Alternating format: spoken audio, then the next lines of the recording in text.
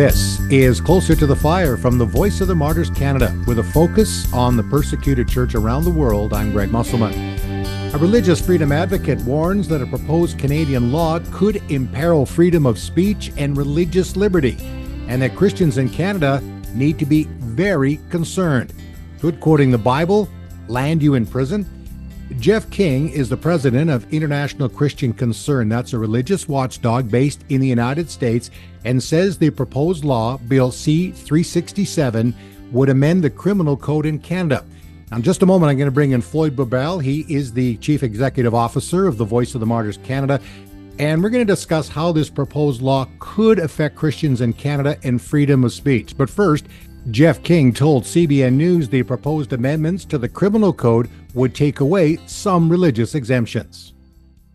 And basically, it creates hate speech laws. Some of those have already advanced in Canada, but Christians were protected. They said, well, if they're saying biblical things, or if they're saying things according to their faith, whether that's Quranic or biblical or whatever, they're protected. And this is the alarming thing, is that this strips those out. There is no protection. And as always, this is what the dictators and the despots do overseas to strangle Christianity or whatever faith.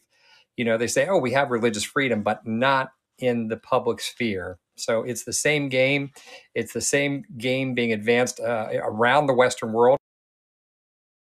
That's Jeff King of International Christian Concern. Now, the hate speech laws in Canada were passed in 2003 and 2004.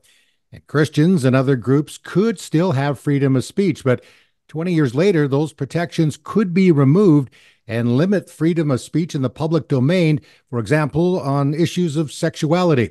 Those amendments would not only affect Christians, but other religious groups who want to express their freedom of speech, whether it's good or bad. Well, joining me to talk about this is Floyd Brobbel. As mentioned, Floyd is the CEO of the Voice of the Martyrs Canada, and also a member of the Religious Liberty Partnership, which is a collaboration effort of Christian organizations from every continent focused on religious liberty for all. Floyd, welcome back to Closer to the Fire. It's been a while, Greg. Good to be with you. Yeah, it's good to have you back. And, normally we're talking about issues of persecution. And again, where we are in terms of, persecution in Canada. We're going to get into that a little bit more, because you've written a great book called Trouble on the Way, where you talk about the persecution scale. But before we do that, and again, our work is mostly international, where Christians are being persecuted around the world. But when you hear this Bill C-367, do you have some big concerns about it? Yeah, Greg, I think every Christian in Canada should be concerned when they see government passing bills of this nature. Freedom of religion or belief has been a staple in Canada. It's something that we've accepted as part of what it means to live in a free country. And here we are. We're an organization, and we're part of the Religious Liberty Partnership, where we have the opportunity to speak on behalf of millions of other people that are facing restrictions of belief, of religion in their countries. And so it's a bit of an eye-opener when you see some of these things start reaching our country here. So I think we need to be aware. We need to know what are the aims of these bills? What are they trying to accomplish? Often you see that some of these bills are actually trying to accomplish some good things, but they word it in a way that leaves it open-ended for, other things to come in, like the hate speech, right? We would all agree that promoting hatred towards a group or to a people group, or online bullying, those type of things, hey, that's not morally correct. Those things need to be addressed, right? But when you leave a hate speech bill open-ended, then anybody could come in if they have a disagreement. And we know, for example, that people for a long time in Canada have been looking at the Bible and considering that hate literature because of its views on homosexuality or other things that they disagree with in their lifestyle. So I think it's a bit of an eye opener. We need to be alert, and I think we need to be engage our politicians, ask them what's happening look at organizations in Canada that are tackling and studying these issues, like Evangelical Fellowship of Canada or Christian Legal Fellowship, and and really get educated on what's happening with these bills. I know Jeff King says that, as he's trying to raise the alarm for us in Canada coming from the United States, he says, yeah, there's some Christians in Canada, leaders in our country that are concerned. But he said most Christians are saying, no, no, don't worry about it. It's going to be okay. Hmm. Now, I know that we could be overly concerned. I mean, if that's possible, I guess, or not paying attention at all. So trying to find that fine line here, Floyd, I think is a bit of a challenge. Yeah, I think so. We're not an advocacy organization. Voice of the Martyrs isn't an advocacy organization. However, at the same time, we are citizens of this country. Hmm. And as citizens in Canada, we have a legal voice to step up and to make our concerns heard. And I think that Canadians in Canada, while we still have that opportunity, we should respectfully speak up and say, these issues concern us. We're raising awareness to these issues, right? What you're proposing really challenges Article 18 of the Human Rights Declaration, right? That everybody is free to choose their religion or belief, and to worship and to share their religious belief, live it out in the public square, right? So these are things that are protected. These are things that we've agreed to as a nation. So when you see bills like this coming in that threaten that, I think we have the right to raise our voice and go, hey, this is not a value in Canada. What's happening here? And so, but I don't want to be, we shouldn't be alarmed either, because we know if we read the Bible that these things are going to happen, right? Hmm. And we need to be prepared. So yes, we can raise our voice, but we need to be prepared to keep going and doing what we're called to do as a church, regardless of these things that happen. Yeah, I think it's good. And we do have to have that imbalance, remembering again that we take our, orders in a sense from the Lord, Right. is revealed through his scripture. And we are to love our enemies. And we know that Jesus taught that very clearly. But when society does start to turn against the Bible because of, especially when it comes to the teachings on sexuality and marriage and the gender issues that are going on. Again, we don't want to get caught, just talking about that all the time. Our work is with the persecuted church. That is our focus. And sometimes people want us to take a more of a stand on certain things, and we say, you know what? As a Canadian citizen, a Christian living in Canada, I'm concerned about those. But as an organization, Voice of the Right. Martyrs, our work is again bringing attention to persecution around the world, helping our brothers and sisters, being, the voice for those that don't have a voice. So that's important. Yeah. Um, when you're talking to Christians in Canada, I'm, around as well, a lot of churches, and people are really concerned. They're saying, well, the Bible does teach, again, that marriage is a man and a woman, as an example. And again, Sure. we love all people. That's the message that Jesus told us to give. We don't compromise on that. And I know churches that are struggling. How do we reach a community that may be opposed to what we're teaching? So how do we find that balance then, Floyd? I guess first individually is Floyd Brobbel, the Canadian citizen, and then Floyd Brobbel, the CEO of the Voice of the Martyrs Canada. Yeah. Good question. Well, first of all, I think it's finding organizations in Canada that are speaking to these issues. That's what they do. We mentioned Evangelical Fellowship of Canada. We mentioned Christian Legal Fellowship. Just a number of good organizations that are able to do some real strong research into these bills that are being passed, able to challenge legally some of these things that are happening, and able to defend those things. And I think then, as Christians, we should throw our support behind these groups, right? If that's a concern of ours, then we need to be able to support these groups and their efforts to, try to curtail some of these bills that are trying to be passed, right? And put an end to them. And in the past, they've done an excellent job at doing that type of thing. And so we need to continue to be able to support them to do that. But as an Yeah. individual too, yeah, so there's that support. And then leading Voice of the Martyrs, Voice of the Martyrs, people think that because there's issues in Canada that we need to right away champion those issues in Canada. And I think that our position is that we are an organization, as you mentioned, we work with Christians that have no other recourse, right? They don't have a legal recourse in their country. It's very difficult for them to get any legal assistance. There's not much advocacy of anything happening in their country, and there's no real means of getting support, providing them with the tools that they need to do the work of the church, right? So that's what we're about. That's what we're for.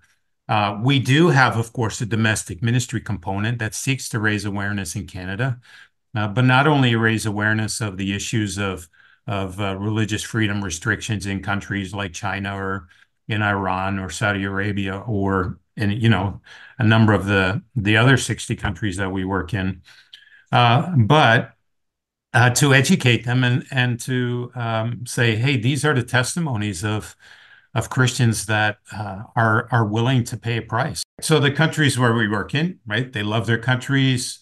They love nothing more than to be able to worship freely in their countries, but they can't. And so when we see these things, we need to see how they are handling these examples, right? So, as you taught as well, Greg, there are different ways to handling persecution, right? There's the ways that you fight persecution, and I think in Canada we are in a position where we can do some fighting respectfully, right? We can, when we say fighting, we can say that, hey, as Christians, we still have rights in these countries. We still have laws that protect us, and we should utilize those things to our advantage to be able to fight against those things that seek to challenge our freedom of religion or belief and expression in this country, right? There's the opportunity to flee.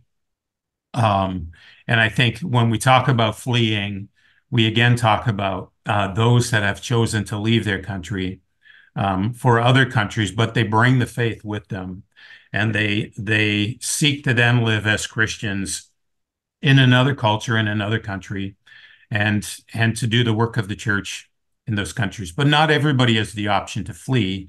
And so then there's the fortitude aspect, right? Where they need to they need help, right? And so we're able to come alongside then those that are remaining and say, here's the tools that you're asking for to do the work of the church in your country. So for us then, what we see is that we have Christians in these countries that are willing to pay a price for the gospel. So when governments fail us, when governments and laws fail, because we've seen all through history that they do fail. Yes. We see that with our founder, Reverend Richard Wurmbrand, right, who spent 14 years in prison, his wife Sabina in a concentration camp because of their Christian faith. They did so, I would say, joyfully. Mm-hmm. They didn't like what was happening to them. They didn't like being separated from each other. They didn't like being separated from their son.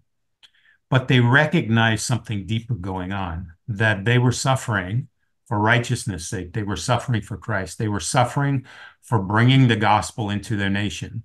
And they wouldn't bow down to the ideologies of that day.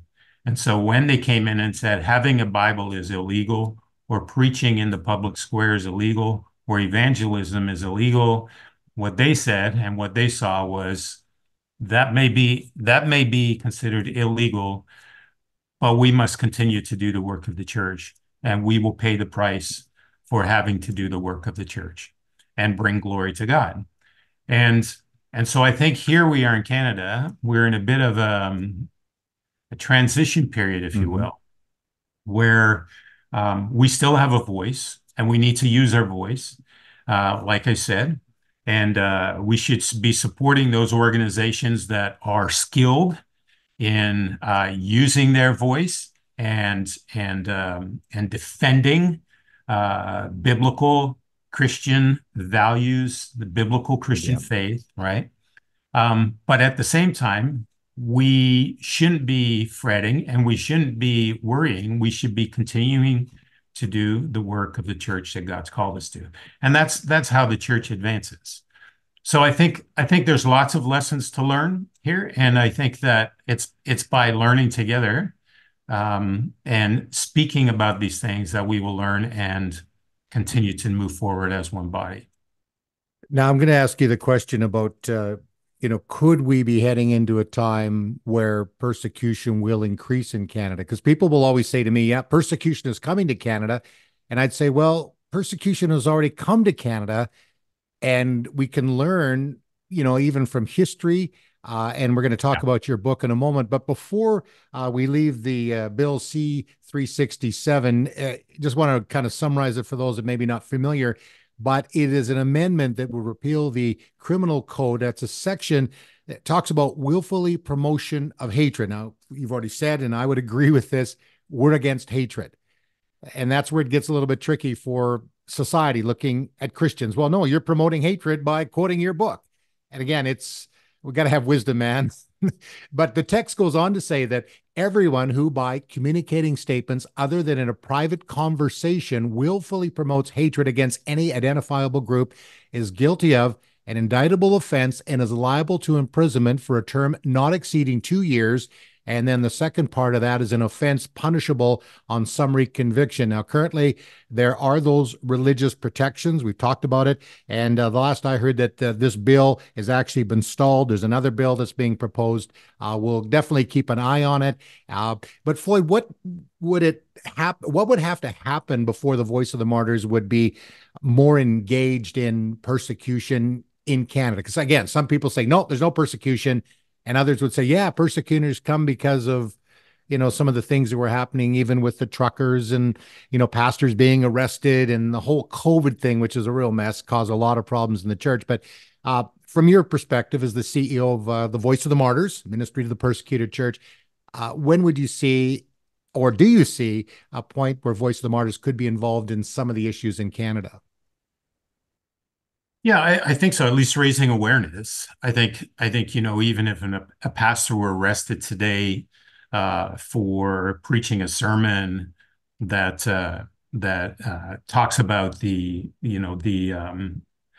sanctity of marriage, as we see in the Bible, that it's between a man and a woman, and he is brought up on a hate charge and found guilty and spends 2 years in prison. I think certainly Voice of Martyrs would be there um, to, does his family need care? We would certainly be advocating for prayer for him, for his family, for his congregation. Um, Again, financially, if this were to happen today, you're looking at denominations, you're looking at the church itself, you're looking at individuals that would probably rally around the family. So it would be like any other case. What kind of needs are there? So would we get involved? We would get involved to some degree, obviously. I think so, especially, it clearly shows that it is a case of persecution.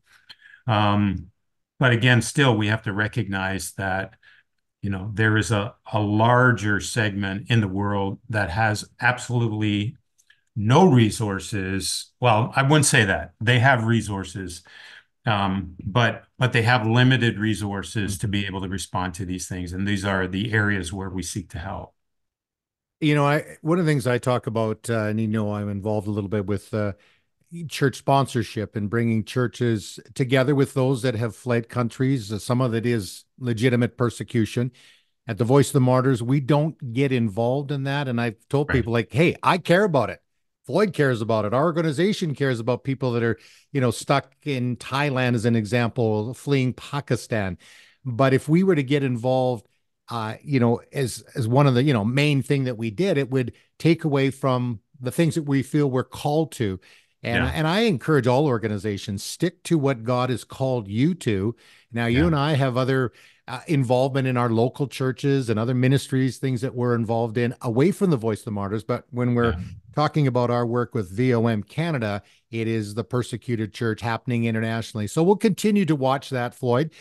But now I want to talk about your book, which has now been translated into a number of different Yeah, languages. It won an crazy. award. It's a great book. I promote it. I was recently in Halifax and talking about the persecution scale, which really piques people's interest because Hmm. say, well, again, is there persecution in Canada? And we say yes.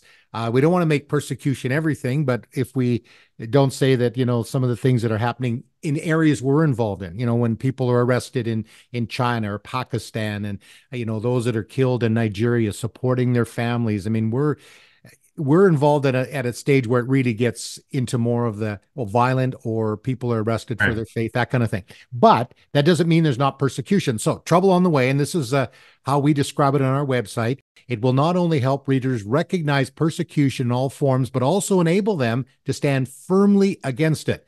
The book Hmm. does not promote a doormat Christianity, but rather asserts quite the opposite: a victorious, resilient faith that not only survives, but also thrives. And Hmm. and I love the way that you put the book together, because you used a number of different stories as one story and Right. showed, clearly the level of persecution. Now, before we talk about the persecution scale, why did you write the book? Why was it important for you to get Trouble on the Way out there? And as I mentioned, now it's getting all over the world in various translations. Yeah, and I'm surprised about that because the main purpose of the book was to address, in our context, Canadian Christians, and I guess you could say then Western Christians, but Christians that aren't used to um, what they would say being persecuted. Um, and so what we would find when we talk to Christians here in Canada is that they would have a view, they would have questions about persecution. As you said, right? Some would claim that they're being persecuted. And when you looked at their case and what they were trying to say, you're like, no, that's not persecution. Whereas other people would say, well, there's absolutely no persecution in Canada. So you would have these different extremes. But the Bible says all who seek to live a godly life in Christ Jesus will be persecuted. Yeah. And so how does that look in our context then? And so that got me really thinking. And I had a lot of discussions with, our former CEO and late friend Glenn Penner on these type of issues. And we had a lot of back and forth and driving to and from the office in the car together, and a lot of discussions. And so a lot of my questions and ponderings came out of that time with him, but then really digging into the words like, well, okay, what does this mean that everyone who seeks to live a godly life in Christ Jesus will be persecuted? And so that was the aim of the book, is to answer that question, but mainly for a Western audience. And then I find that, partners from around the world, when, you give them a copy, and like when you travel, hey, here's a book I wrote and hope you enjoy it and blesses you. And then you surprise and you find out, hey, we need this book here. We need our people to read this, right? And so then you find out that God had a bigger purpose for that than maybe we ever intended, which is really amazing and humbling to think about. Well, it's a great book. I, personally enjoyed it, and I love promoting. In fact, we ran out of copies in the Maritimes, but I, give people the information on the website. Again, I'm going to put the link on the episode notes here. So let's just briefly go through it then, Floyd. When we look at the persecution scale, so, it starts out, okay, maybe what we consider minor, and then it escalates to violence, and arrests, and then ultimately martyrdom. So Mhm. where do you see persecution beginning, and what do you talk about in the book in terms of the beginning of the persecution scale? Yeah. So before I get into that, let's talk a little bit about persecution, and because I think there's a lot that would be helpful for anybody that hasn't read the book, that is thinking about reading the book, helping them in this. So when we, as a Westerner, when we in Canada typically think about persecution, we think about some of the more violent or hurtful forms of persecution. And so then we think that the aim of persecution is to inflict pain, because that's what we hear about. We hear about Christians being tortured. We hear about Christians being imprisoned and beaten in prison. We hear about Christians being martyred. And so we think of persecution only in its violent, its bloody form, if you will, right? Mm-hmm. But that's not the aim of of persecution. That really is a byproduct of persecution. When we think about the aim of persecution, the aim of persecution is not to inflict pain, but to silence faithful Christian witness.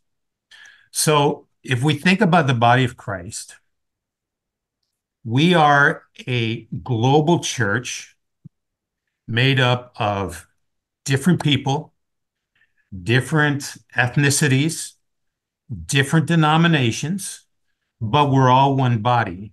And what are we doing? We are advancing. We are moving. How do we know that we're moving? Well, because we've been commissioned by God to move, right? The Great Mm-hmm. Commission. Yep. What does it tell us? Go, right? Go into the world, proclaim the good news, preach the gospel, baptize, teach. That's what we're called to do. So it is a church on mission that is on the move.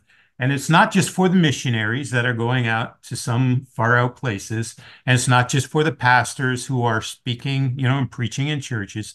It's for everybody who considers themselves to be a follower of Christ.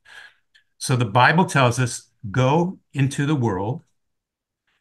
But we know that when we go into the world is a hostile place. So you picture the children of Israel, one nation leaving Egypt. The Lord took them out of slavery, brought them to a desert, a hostile environment for living, where they would have to face the elements, but they would also have to face enemies that would seek to destroy them.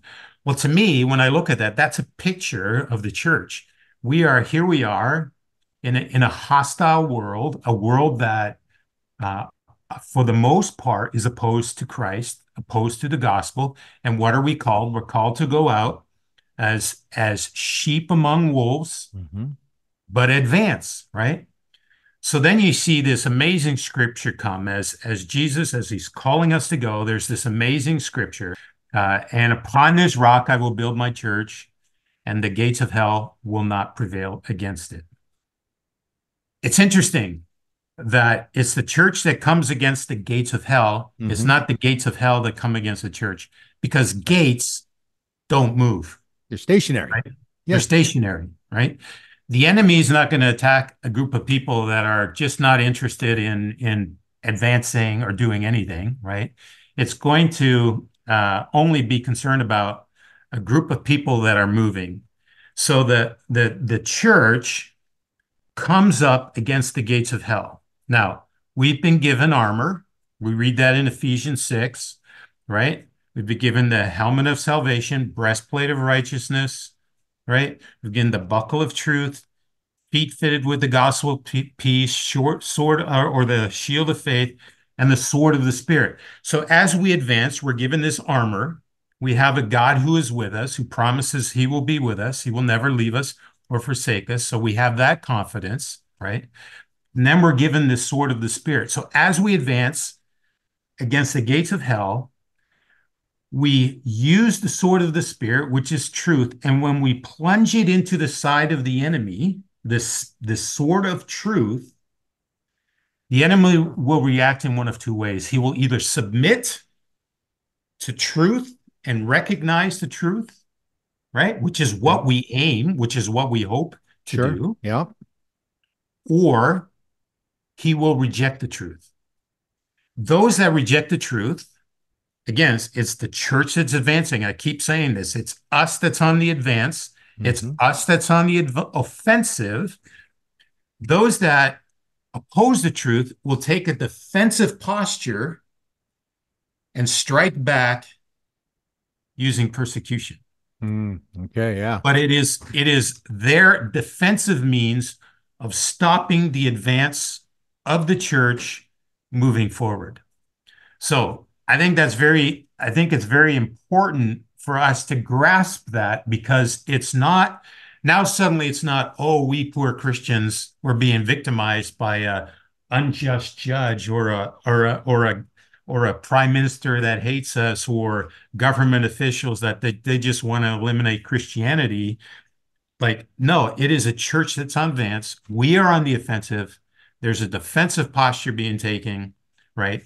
But that should not stop us from moving forward and advancing, because the gates of hell cannot prevail against the church. You know, when I heard you teach that one time, Floyd, and in our staff devotional, and I've been talking about this ever since. I know you and I are both sports fans. We have Yeah, our favorite hockey teams, and we have a little bit of fun with that, and it's a good distraction from some of the other and that's crazy right. things going on in our world. But I like to use that analogy. We're not just hanging on, like, if you're, they'll say, good offense produces good defense. You're on the Right. offensive, and then you don't have to worry about. I mean, you still have to defend, of course, but we're not just hanging on. And I think when you Right. bring it into perspective, and I think that's the challenge that many Canadian Christians are having. Well, we have rights. Right. Yeah.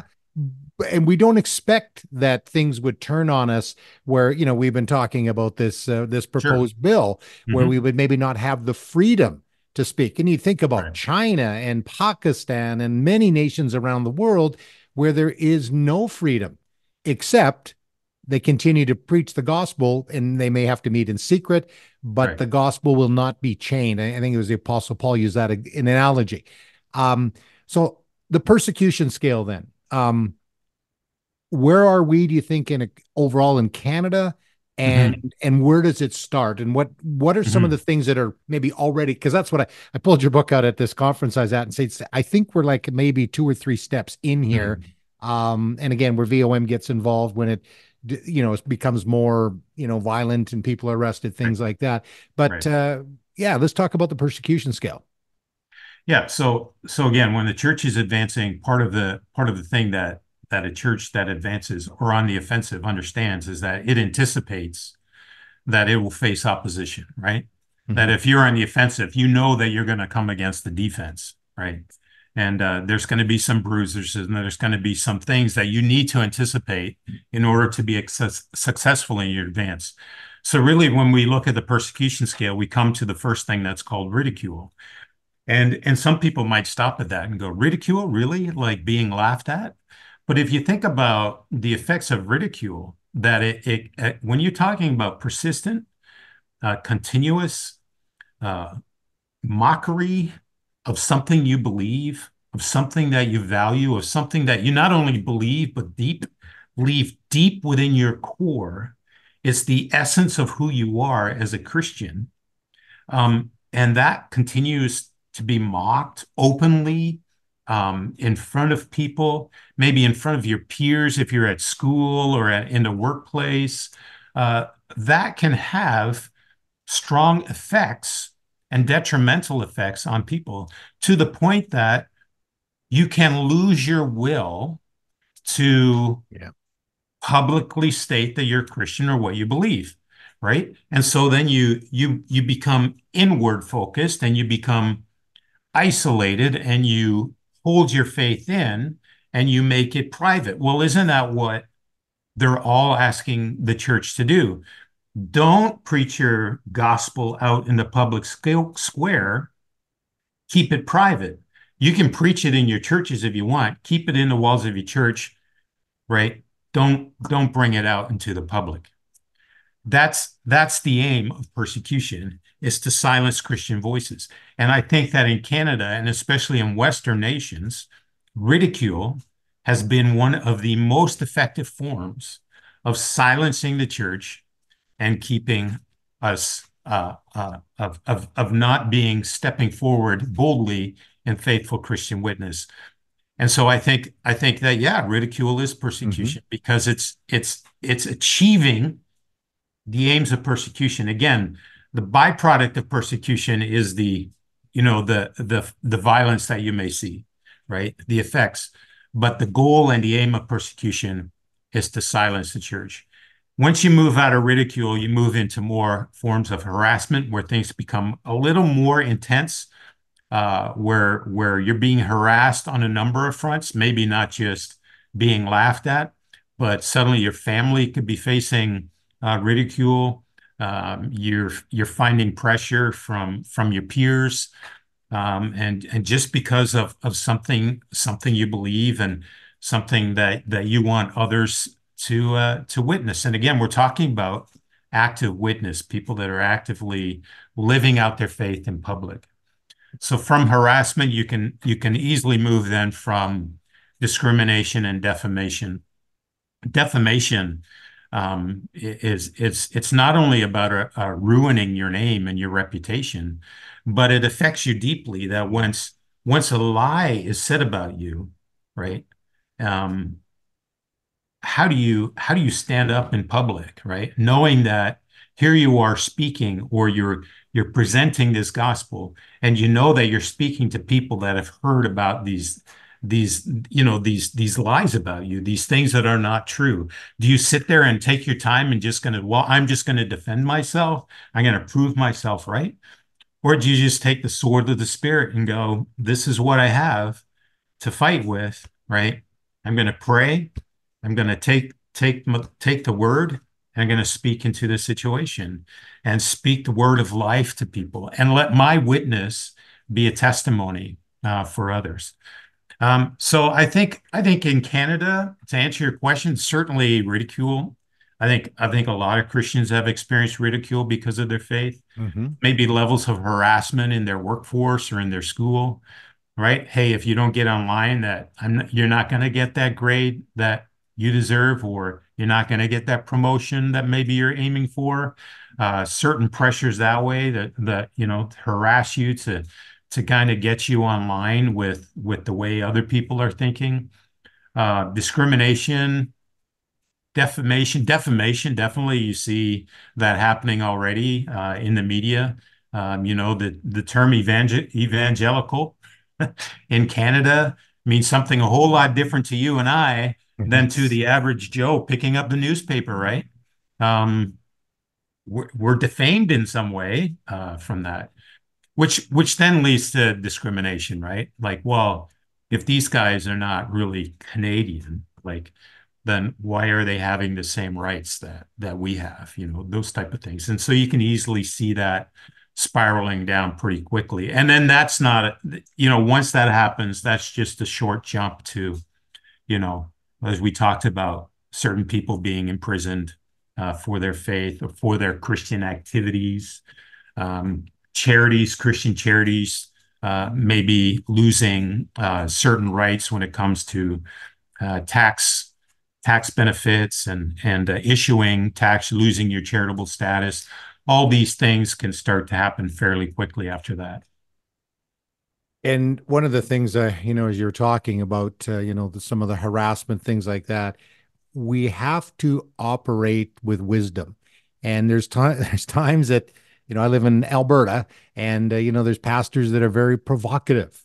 They're very aggressive, and you're not going to tell me what to do to the authorities. So trying to respect authorities, and then yet preaching the gospel, but not doing it in a way that's offensive to other people. I mean, let the message of Jesus, to get that out there. And I mean, I was speaking at my church recently, where I attend here in Alberta, and just saying, if people are going to persecute me and harass me or whatever, I want it to be for the gospel, not for being annoying. And we've even traveled, Floyd, to countries where some of our brothers and sisters, because of the loudness of their worship service in an area where people may be trying to sleep on a Sunday morning, so we'd have to make sure that, when we are suffering, it's because it's the gospel, not because of our actions. And, we're all humans and we can learn from each other. I mean, I've learned that there's some things that are, worth fighting for. That, as like my wife would say, that's the hill to die on, but not that hill.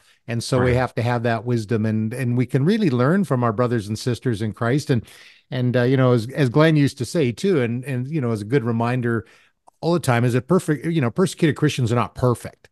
They are just like us. They're human. They make mistakes, and Sure. they're just trying to be faithful to the gospel. So if folks want to get more information, again, I would encourage you to get Trouble on the Way. It's a great book. I'm going to put the link on there. I'm also going to put the link, as I mentioned, to the interview that Jeff King did with the Christian Broadcasting Network, to hear more about that. And you can learn, more about the bill. There's lots of information on the internet. So, Floyd, before we close, the thing I always want to do in this podcast, because it's something that we hold probably as our strongest value, is to pray. And it's in praying that we know God works. We pray for our persecuted brothers and sisters around the world. That's why we have what's called the Persecution and Prayer Alert. Again, I'll put another link on there, because we need to be praying for our brothers and sisters. It's a part of how we, share in the fellowship of those that are going through these difficult times. But yeah, can you just pray, Floyd? And you want to pray for, what's going on in our country and whatever the Lord has on your heart. Sure. Let's pray.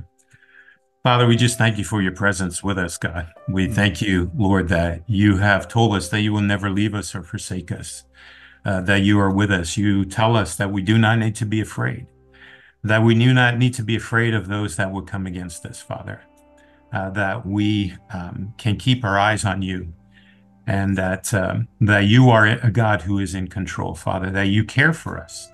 You care for us from the smallest degree to the largest degree, and that we can cast our cares upon you. And so, God, as we, as Christians here in Canada, as we seek to be your hands and feet, to be your voice, to shine your light, to speak your truth, God, I pray that you would give us wisdom, that we would not shrink away from truth, but speak truth in love and respect for our neighbors, Father. I pray that we would be bold in our witness, Father, even in areas that are hostile, Father, that we would be bold and that we would continue to proclaim your name, Father. And I pray that we would also be able to live it out, that we would live out this faith that we profess, God, that people would be drawn to us because we live differently. We speak differently. We look differently. We talk differently. God, I pray that as a church, Father, we would be true examples of what it means to be one that has been saved, one that has been redeemed, one that has been forgiven, set free, and Father, now following you and doing the work that you've called us to do, going into the world and proclaiming the good news. God, we know that in Canada, we do not face some of the persecution that other brothers and sisters around the world do. Father, we know that there are some that are in prison right now. We know that there are some that have lost husbands or fathers or mothers. We know that there are some that have watched their homes being burnt down or the churches demolished, Father. We know that there are some that have lost their income, Father, that have lost maybe their crops have been burned or taken from away from them, Father. Father, so much persecution. We know that there are some that have been beaten, Father. There are many Christians who are walking around with prosthetics because they've had limbs cut off. Father, we think of those. And we pray, Father, that we know that you see them all. And we pray, Lord, that they would rejoice in the midst of their suffering, because their joy is not built on the circumstances that they face. The joy is built in the hope that as believers we have in you, that you will one day call us home, that you will one day bring us this rich reward where we will be with you. Yes, and God, I pray that this hope would not diminish within our persecuted brothers and sisters. I pray that this hope would be fueled. So for every orphan, for every widow, for every prisoner, Father, for every patient, Father, for everyone that's been beaten, Father, we pray right now that they would sense your presence with them. And Father, that they would be encouraged, they would be strengthened. And Father, that they would continue to live for you. I pray that you would provide for their physical needs, Father, for their food, for their income, for their families, Father. You would be their provision. You would be their source, God. And we just pray, Father, a blessing over them in the name of Jesus. And we thank you, Father, that we have the opportunity to do this work and to serve them, Father, as best that we can, as you've called us to. So we thank you for them, Father. We thank you for the vital part that they are within the body of Christ. And may we in Canada learn from them and learn from their example, Father, that we too may follow Christ with an abandon that just lays it all for him, because he is worth everything that we have, God. And so the very breath itself, Father, Jesus is worth it all. Yeah. And so give us that boldness, we pray. Amen. Amen. Wow. Thank you so much, Floyd. Floyd Brobbel, the Chief Executive Officer of the Voice of the Martyrs Canada. And if you'd like to find out more about the ministry of the Voice of the Martyrs Canada, go to vomcanada.com. And if I could also ask you, if you're watching, listening, to write a review, rate this podcast, share it with a friend. The more people that hear about it, the higher we get on, in terms of the people looking for podcasts. So again, it's just not about having many, many people listening and watching. Certainly that's important. But the most important thing is that more people engaged with the persecuted church. They pray, and that's what we want. And again, as I said before, when we've traveled, come back to Canada and you say to our brothers and sisters, what do you want us to do? What's the most important thing? Said, can you please tell our Canadian brothers and sisters to pray? And it's in the praying that, we're activated by the Holy Spirit. And so it's an incredible privilege, as you talked about as you were praying, Floyd, it is an incredible privilege to serve our brothers and sisters in this way. So thank you so much. Yeah, you're welcome. Thanks, Greg. And remember, the closer you are to Jesus, the closer you are to the fire.